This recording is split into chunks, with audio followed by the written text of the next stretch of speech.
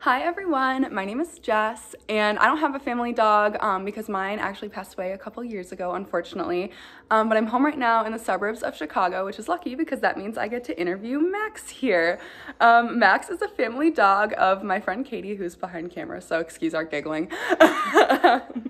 And I dog sit him all the time and I've been missing him, so I'm lucky that I get to interview him today. Max is a Papillon-Schnauzer and he is 12 years old.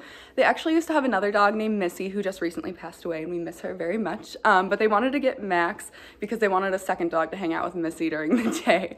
So when they went to pick Max out, they went to the breeder, and amongst all the chaos of puppies, there was sweet Max here just in the middle, completely quiet, just wagging his tail, and they were like, that's the one, that's my dog.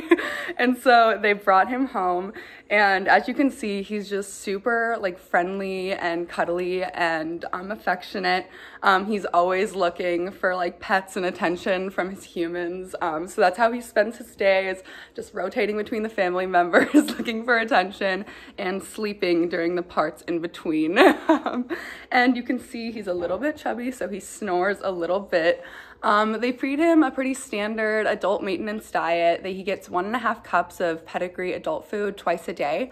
And you know, treats and table scraps here and there, but they can't really figure out why he's so chubby. They've tried special diets and they've tried some like exercise routines, but you know, none of it stuck, and so we think he's just a proud curvy queen, and you know what, that's okay.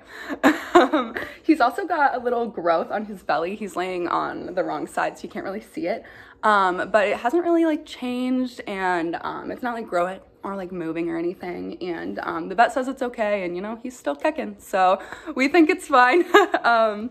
Something funny about Max is that, you know, he's like super affectionate and like super excited to see people, and he's always so excited to like leave the house or like do anything, especially to like get in the car. But as soon as you like step foot outside, he just gets like so anxious and he just gets so nervous. So he's just like really affectionate with like new people and like new homes, but like something about being outdoors, that really scares him. And you know what? That's relatable. So, so this is our relatable King Max. I hope you enjoyed getting to meet him. Dog creds to the Lawrence family. Special thanks to them, and have a great day. Thanks, guys.